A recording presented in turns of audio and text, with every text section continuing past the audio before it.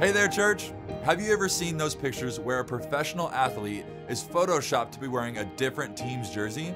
For example, can you imagine someone like Michael Jordan wearing a Lakers jersey? What about Tom Brady wearing a Chiefs jersey? Even just saying that out loud doesn't seem right to me. Imagine you are walking down the street and you just happen to run into Patrick Mahomes, but he was wearing all 49ers gear. If you're a Chiefs fan, you probably aren't going to be very happy about one of your players representing the wrong team.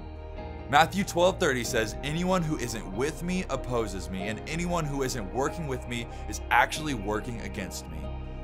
The reality is that we have a team to represent. That verse so clearly says that if you are not working for Christ, then you are against him. There is no middle ground. Once you step into a relationship with Christ, you are surrendering your right to wear the world's jersey. Romans 12:2 says, "Don't copy the behaviors and the customs of this world."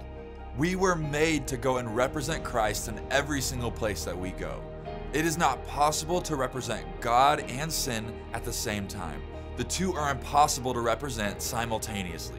Seeing Mahomes in a 49ers jersey would be the same as seeing one of your Christian mentors getting arrested on the side of the road. It just feels wrong. And here's my challenge to you. We know what team Patrick Mahomes and Travis Kelce represent, but do people know what team you represent? Do people see you and then see the work that Christ has done in your life? Or do you take off your jersey when you leave your home? Let's choose that today. We are going to represent the kingdom of God. We are going to love one another, and we're going to crave righteousness for our own lives.